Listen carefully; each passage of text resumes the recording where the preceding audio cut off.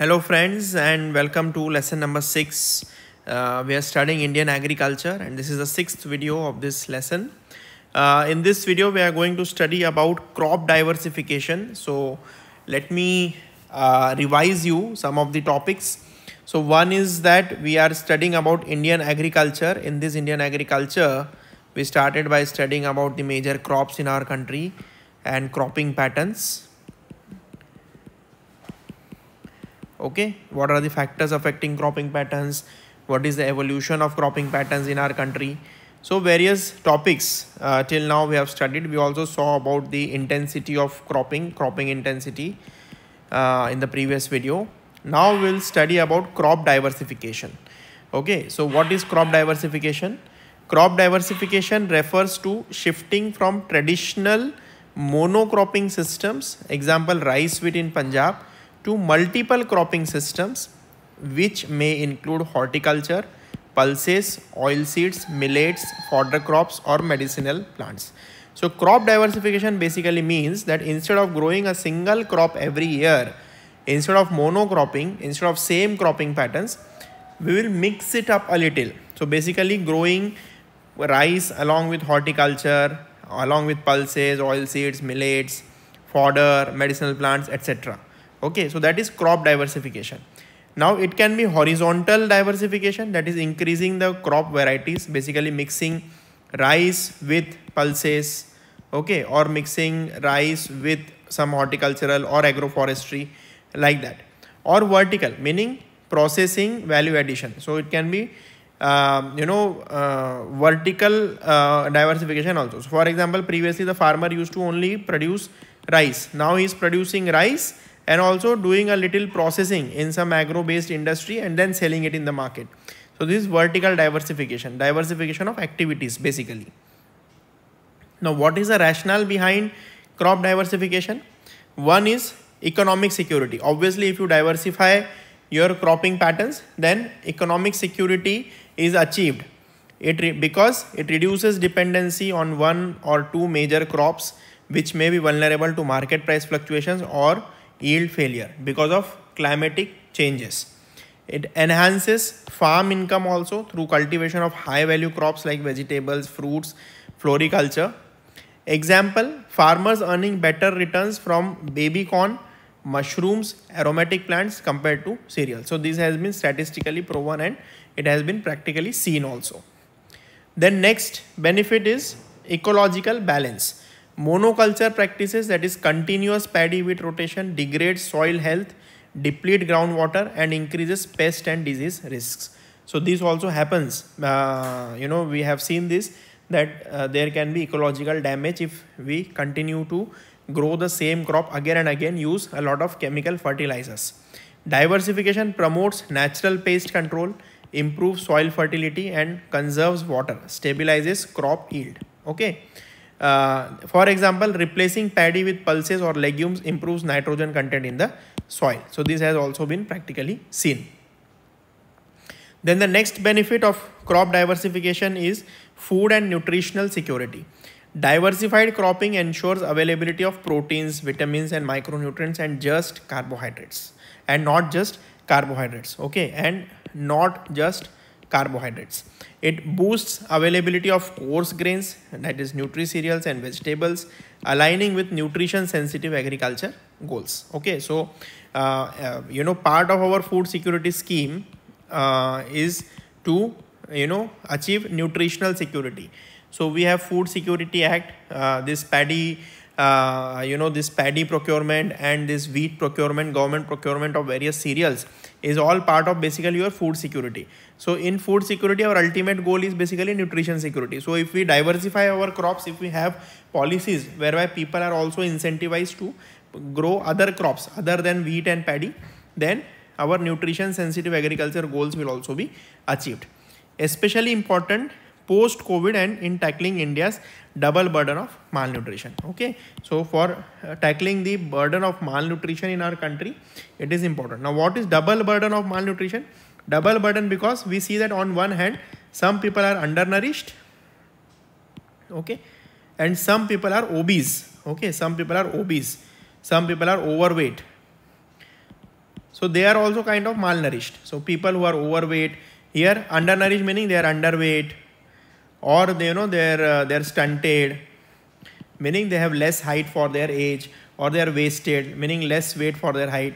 So these are the various forms of undernourishment. And some people are obese, overweight. So that is also kind of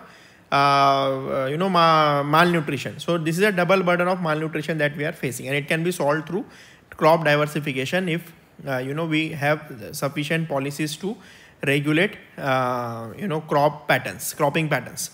Now, what are the current status and trends of crop diversification in our country?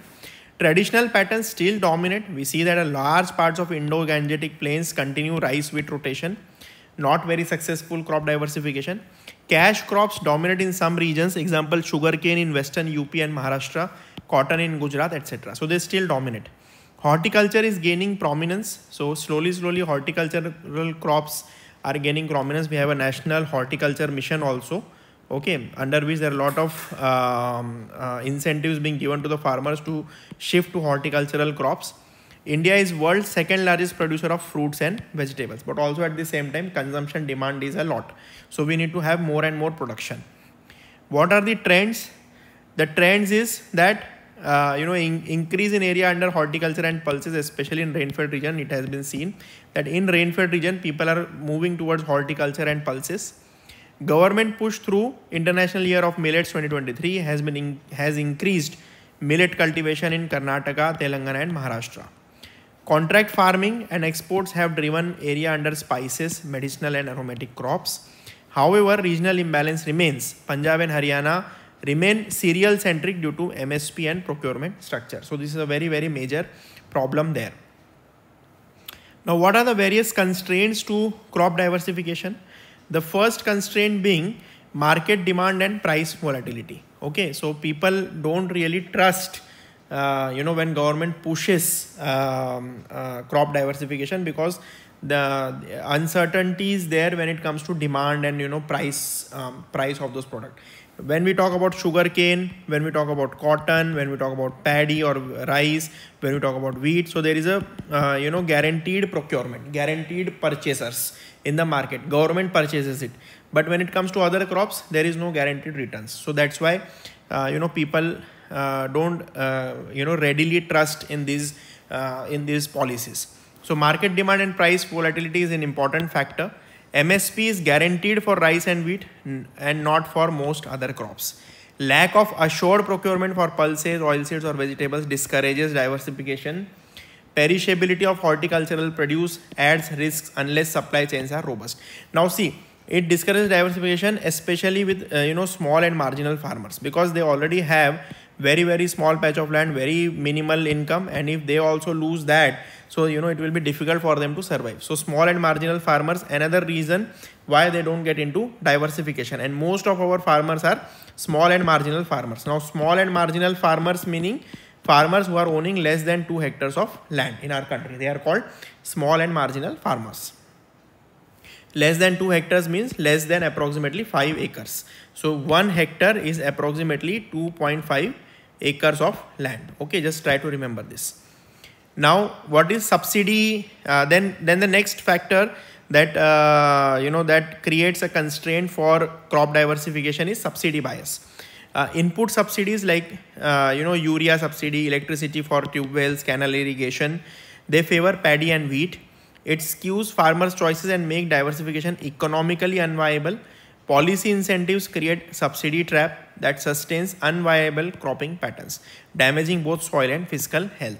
Okay, so these policy incentives like MSP, giving subsidies on seeds, high yielding variety seeds, so they're subsidized. Then urea, DAP, these are also subsidized, and they favor mostly rice and wheat systems only. Example, in Punjab, there is a near free electricity which promotes over irrigation for paddy and making it artificially profitable. Okay, so if the electricity was not freely available because of subsidy, then in that case paddy would not have been so much profitable. Now it becomes it. Now these subsidies make them artificially profitable because farmers don't have to pay the electricity bills actually. Then land holding pattern and risk aversion. So 86% of Indian farmers are small or marginal. They have low risk taking ability. Okay, so as I have told you that most of our farmers are small and marginal meaning less than 2 hectares of land. So 86% of our farmers are small and marginal, and therefore they have very low risk taking ability, as I have told you, because already their income source is very limited and they don't want to take risk. And diversification into horticulture or cash crops requires capital, technical know-how and longer gestation, which small farmers often lack. So they don't have capacity to keep patience also to get into horticulture and other cash crops, because they may be longer gestation meaning the longer duration crops. Okay, for example, rice is say 4-month duration crop. Maybe sugarcane is some of the sugarcane is 12 months, some of them is 18 months. So they don't have capacity. Some of the horticultural crops, like say for example, if you are getting into plantation of mango plantation, so it is a minimum 5-year period you will need for mango to come to fruition. So it is very difficult for small and marginal farmers to wait for that long. Then there are infrastructure deficiencies also, lack of cold chain and storage. Perishables need cold storage and refrigerated transport, which is limited in rural India. Post-harvest losses are also there, which discourage farmers from cultivating fruits and vegetables. Then there is inadequate food processing facilities also. The lack of agro-processing units limit value addition and marketability of diversified crops, right? Example, tomato in Andhra Pradesh or onion in Maharashtra often faces glut due to inadequate processing capacity. Then the next one is poor extension services and knowledge gaps. Farmers are often unaware of alternative cropping systems. Extension service meaning basically knowledge systems where farmers can grow and learn about new things, where they can learn about new equipment, machineries. Climatic suitability or market opportunities. Traditional mindsets and lack of training in integrated farming hold back diversification. Integrated farming is another important topic. We'll study this topic in the upcoming videos. Basically, people are not aware about these new methods or techniques. Public extension services remain understaffed and poorly coordinated in most rural areas. Then the next constraint is climatic constraint, agroecological limitations. Some regions, example Punjab and Haryana, have developed ecosystem dependence on particular crops, right? Soils have become specialized, that is high salinity due to paddy, making immediate shifts difficult. So already you have destroyed the soil, and shifting it to some other crops makes it difficult, and farmers feel that it is not profitable business.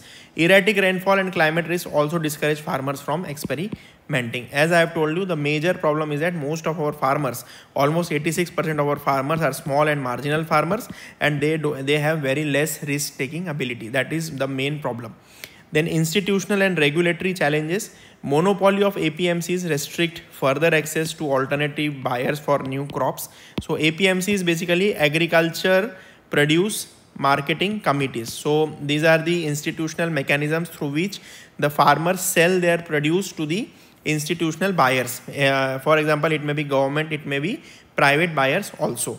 Then contract farming laws are weak and poorly enforced in many states, discouraging private investment in horticulture and non-cereal crops. So again, contract farming laws, very important. This farm laws amendment bills, they had this particular issue also in that addressed, but unfortunately those bills got reversed, and now we are still debating on it. But hopefully in future these laws will be properly enacted and people will adopt them. Then socio-cultural preferences and consumption patterns. Food habits and public distribution system continue to emphasize on rice and wheat only. Our Food Security Act, as I have told you. And millets, pulses or other coarse grains have lesser social status and demand despite high nutrition. So people still feel that these millets like ragi, jowar, bajra, they have low social status, and so there is no that much demand in the market yet. So people still prefer rice, wheat, all these only. So from demand side also, it is difficult for farmers to diversify their crops. So this was about crop diversification. We'll continue in the next video. Thank you.